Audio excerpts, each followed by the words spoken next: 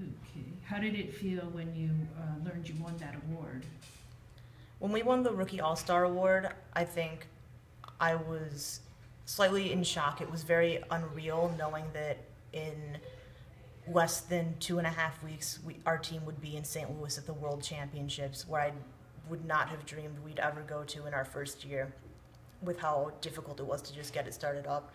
And the fact that something that just started as an idea for this, something I hope the school would have and that I could bring to the school a year ago is now not only a team, but a team that was about to go to the World Championships. It was very unreal knowing that that's where we were heading, but it was a great feeling.